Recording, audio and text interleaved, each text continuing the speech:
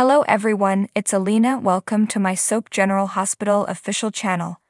I hope everyone is having a wonderful day. Before we begin, please hit the subscribe button and give this video a thumbs up. The character of Bobby Spencer was heartbreakingly stated to be leaving General Hospital this week in a two-part episode that concluded with a stunning twist. Nonetheless, Port Charles quickly returned to its regular routine. I think General Hospital will take home multiple daytime Emmys next year for Bobby's memorial. The speeches, flashbacks, and the surprising revelation that reporter Angela Brighton was actually BJ's guardian angel sent to Port Charles to remind everyone of the things that made Bobby special were all very well executed. The BJ twist was brilliantly executed. I was taken aback when she disappeared on Maxie. I realized then that she was an angel, and maybe even BJ. Several scenes in these two episodes made me cry, but my favorite was when BJ referred to Lucas as champ before he disappeared. Originally, I believe the actor might have been one of Jacqueline Zeman's offspring, considering how much she looks like her, and especially with the lines they gave her about having a close bond with her own mother, plus Felicia complimenting on her kind eyes. Everything clicked into place when she revealed herself to be BJ. The episodes also made me realize how much Lucas is missed, and with Bobby gone, it would be fantastic to have him back on the canvas. Great work on the episodes leading up to the memorial too, especially the ones when Liz, Sunny, and Carly met at Kelly's.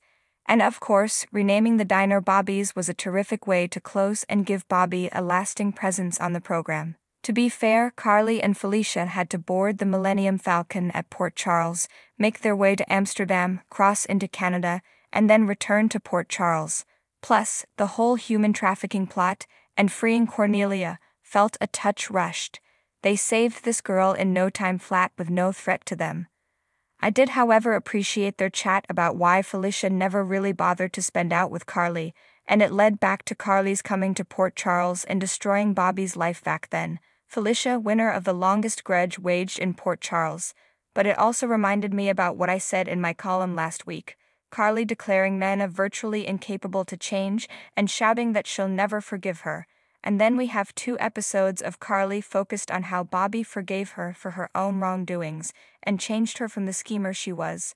Carly and Nina really aren't that different on some levels if you think about it. Oh, and Carly not understanding the difference between a deer and a moose, hilarious. Dark Sunny is back and more dangerous than ever. Not content with only beating up Cyrus, he's now ordered Dex to kill him. Dex was absolutely on that this won't make Sunny's troubles go away, but obviously Sunny isn't thinking straight right now. I also can't picture Dex going through with the task, since he just doesn't have that cold-blooded murderer feel to him. Though Sunny was wise when he exploited the risk Cyrus brought to his family, especially Joss, to give Dex that push. My prediction is that Naima is going to convince Cyrus not to seek charges. Nicholas recently returned to Port Charles and it looks like he's saying farewell once again.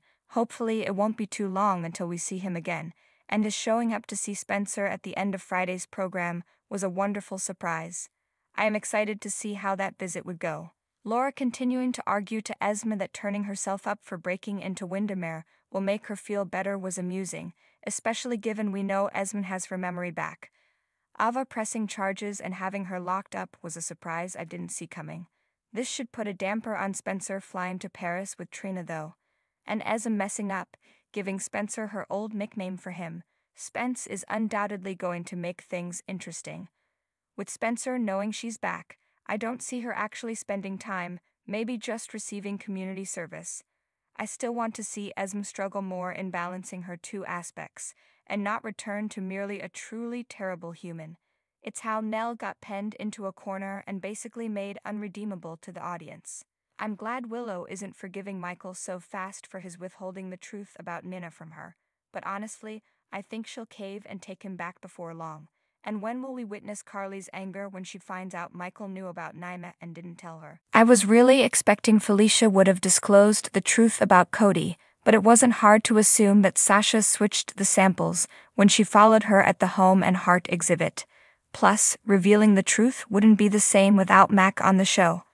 Also, the lawsuit against the WSB for the destruction of the jewelry never transpired, So why is Cody making such a big deal about signing an affidavit that was never utilized in any legal proceedings? This storyline feels foolish and weak to me. It would be considerably more fascinating if they got back to whatever secret Cody and Dante had that goes back to when they were younger, which appears to have been ignored by the authors. So Curtis had his operation next. Honestly, this is one storyline I have zero interest in, but at least it's not the servicey story. And finally there is Adam, next. Again, little interest and 0 point in having a tale built around an individual that has no ties to anyone in town. That's all I have for this week. Tell your comments and thoughts below, and tell what you thought of the Bobby-centric episodes. We had better ensure that General Hospital has its defibrillator paddles charged. It's going to need 'em when Steve Burton makes his comeback as Jason Morgan in early 2024. Ahead of the Emmy winner's return, he applauded executive producer Frank Valentini for the way that he revealed the news of the fan favorite's on-screen resurrection during the soap's 60th anniversary special in primetime.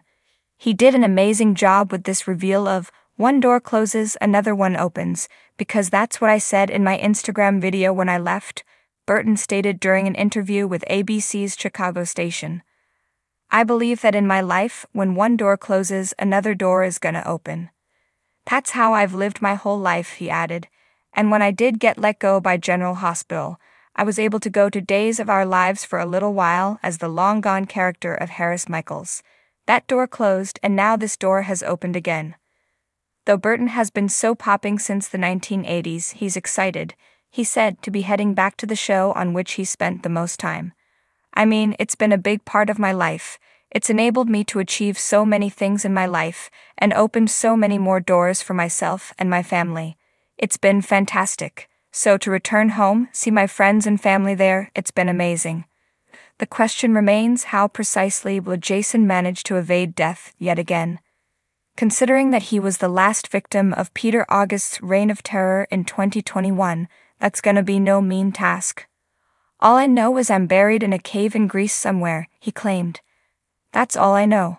Julian Jerome may have been a tormented character on General Hospital, but in real life, his former portrayer William DeVry is a sweet person with a love of hockey and animals, who never fails to offer his house to rescue canines, and those two passions collide more often than you might expect, especially for DeVry. The pups watch hockey with their pop whenever they have the chance.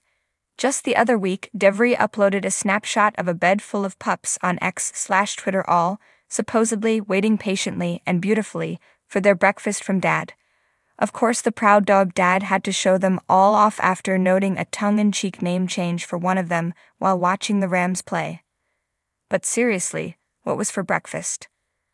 Unfortunately, being a pet parent involves understanding that someday you'll have to say goodbye to the little bundles of fur and affection that have become a part of your family.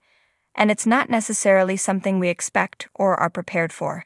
Because he didn't go into details, DeVry lost one of his favorite pets, noting on Twitter only that he and wife Rebecca Staub definitely felt she'd be the last one standing. Very sad news to share, he stated in the initial tweet. Unexpectedly, Josie regrettably watched her last Canadiens-Montreal game with me on Thursday, only sharing cause you guys have been such a significant part of her rescue journey. Thanks to everybody who cherished her journey. So what do you guys think about this update? Let me know in the comments below. And if you like my videos, please press like and subscribe for more. I'll see you guys next time.